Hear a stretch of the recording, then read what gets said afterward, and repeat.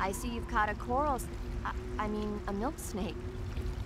The milk snake closely resembles the coral snake, but it's actually not venomous. Even so, you'll still take damage if it bites you, so don't get too close.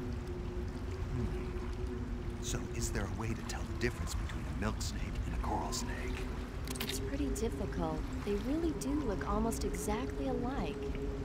I guess if I had to pick something, I'd say it's that the milk snake is much less aggressive. Okay. Ah, I just thought of a better way. You're going to love this. What? Eat it. Eat it? Yeah. The guide says milk snakes don't taste very good. Is that right? But if I've already caught and eaten it, what does it matter which kind of snake it was? It does it? Shoot, I thought I had a good idea.